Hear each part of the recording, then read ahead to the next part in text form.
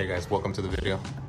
I'm going to show you today how to replace the display on the 2018 DS. What you're going to want to do is start off by taking off the two bolts that hold down the seat. Here and there. And what I'm using here is a T45. And just go ahead and take these off. Spin it up.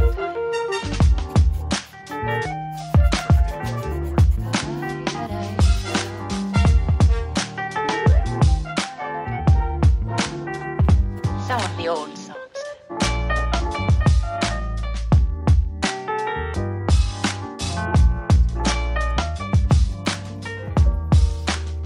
For all time's sake.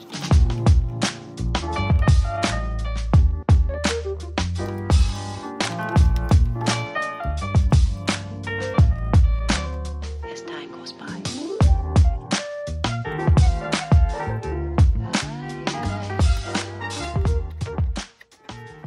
Once you get these out, you should be able to loosen them up with your hand.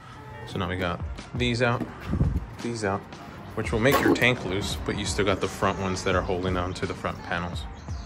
Where these screws are at.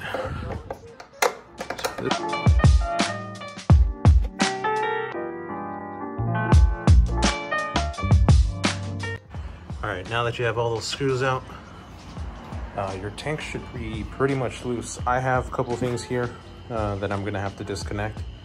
But all in all, your tank should basically come off at this point. And the tank is off. So now the tank is removed. And before we start working on removing all the zip ties, I'm gonna go ahead and start removing the headlight assembly. But first, a quick sip of coffee. All right, so I got all the bolts for the headlight off. Unplug your cables and get your headlight out of the way. At this point, you have everything out of your way to do the wiring. All right, so I undid a few zip ties here. Just one in my instance, but that's probably because of all the other zip ties I've already cut out in the past. As you can see, for me, this cable's pretty loose. And you'll see here that this here, that's the connection for the display. So you would want to undo this safety clip or whatever you want to call it. And then you should be able to push down and pull. I'm going to need two hands here, so bear with me. So to come back and show you guys, what I ended up doing was this here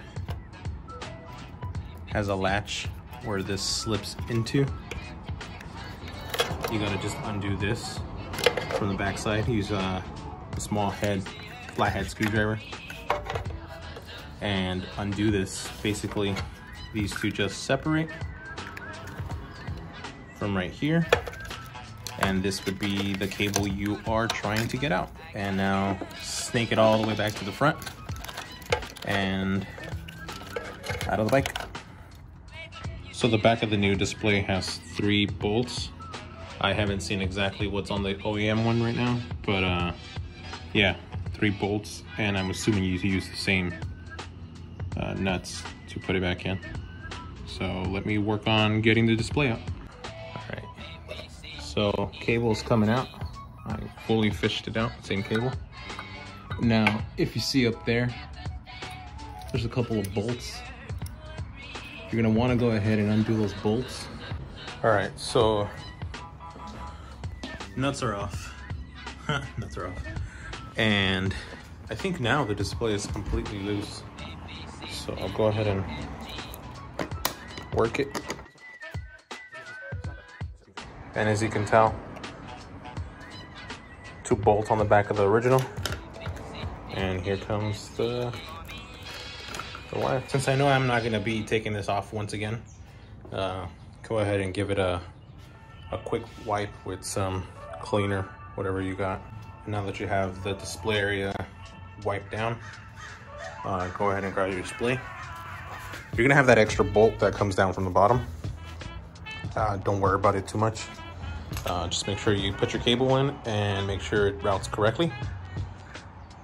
All right, so I had to undo this display cable because the new display has a shorter cable.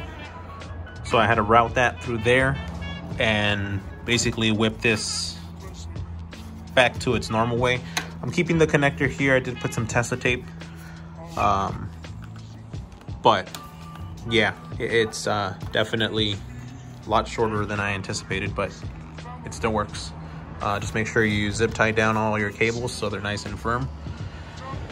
And yeah, you should be good. I'm gonna go ahead and wrap this up, put it all back together, go in reverse, and put all your stuff back the way you took it off. And hopefully it works. We'll test it out.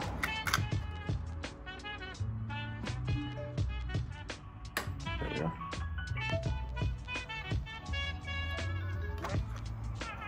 So yeah, hope you guys find use of this video, and don't forget to subscribe.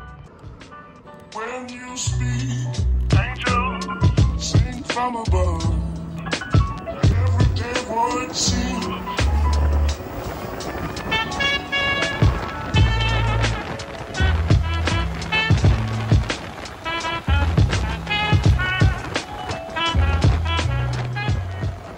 End result, I think it looks pretty cool.